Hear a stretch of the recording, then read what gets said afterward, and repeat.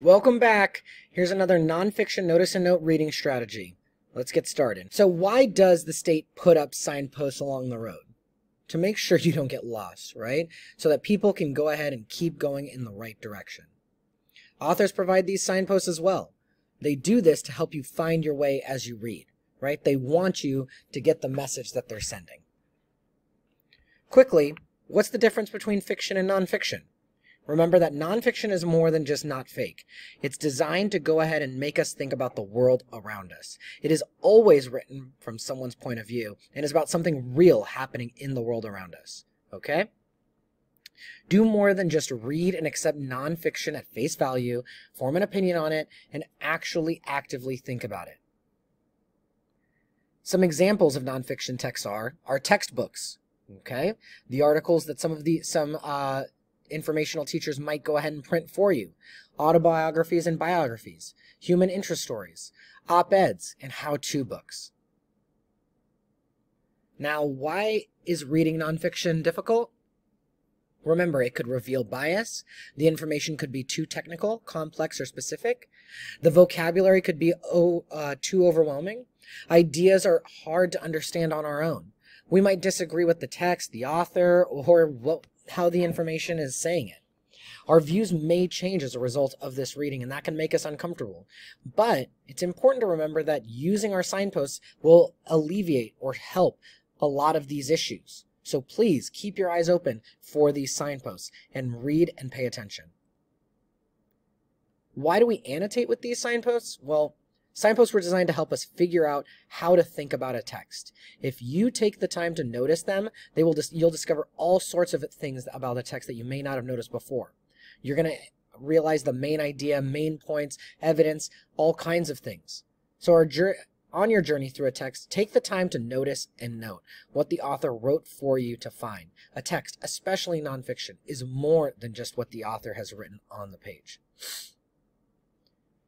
On to our next signpost, numbers and stats. Our objective today is that you will be able to identify the numbers and stats signpost in text so that you can make conclusions, comparisons, and inferences. You'll also be able to find details, facts, and evidence. So what are we looking for? When you're reading and you notice specific numbers, number words, or amounts, these are all the examples of numbers and stats. Are there any keywords that could maybe help us?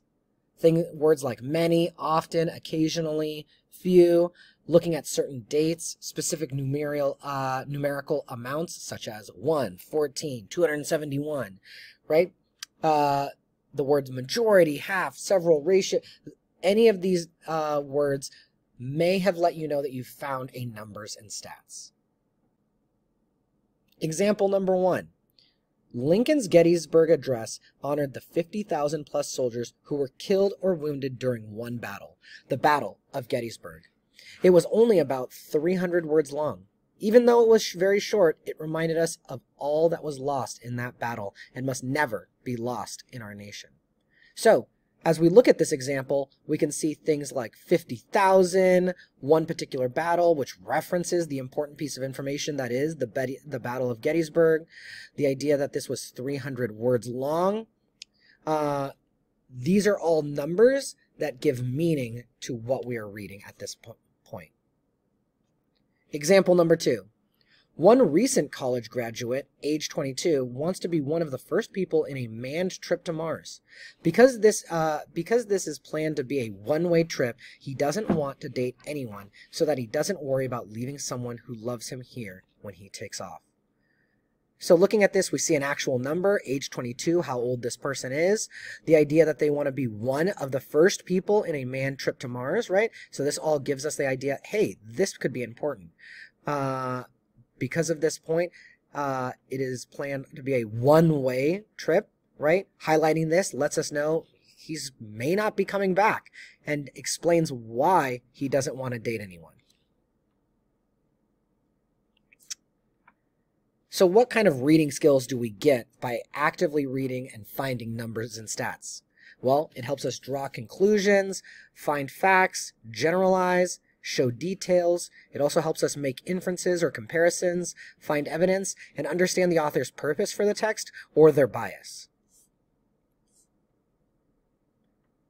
Remember, evidence, finding facts, and details, these are all examples of important information that can be used to support claims, opinions, and argumentative writing. We use this information to prove a point, okay, in our writing.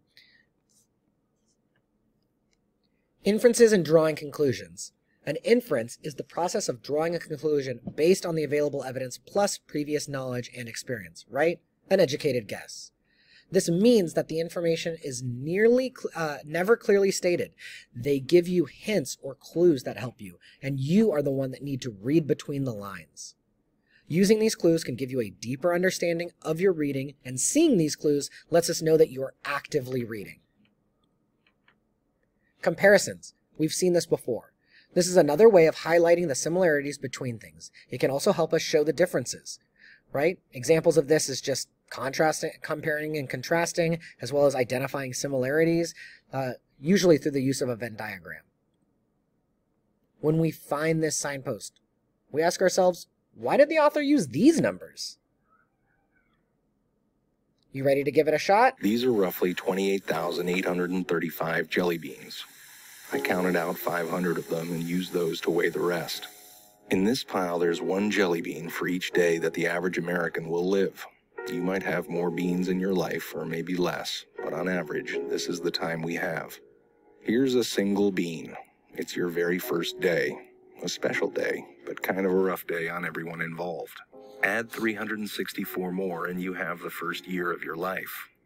Now, for a sense of scale, here are your first 15 years, 5,475 days, which brings us to the threshold of adulthood.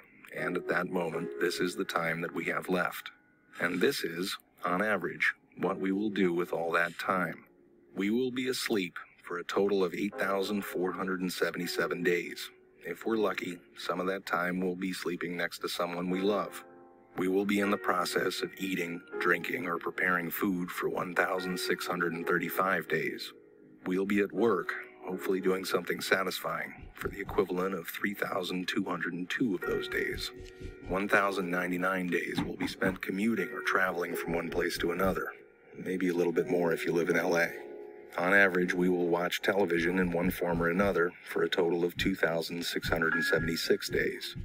Household activities, like chores and tending to our pets and shopping, will take another 1,576 days. And we will care for the needs and well-being of others, our friends and family, for 564 days.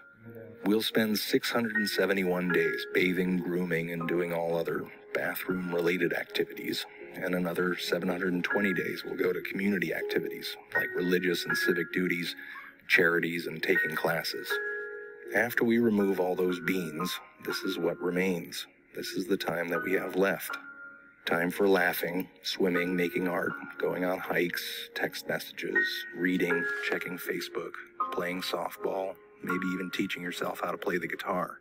So what are you going to do with this time? How much of it do you think you've already used up?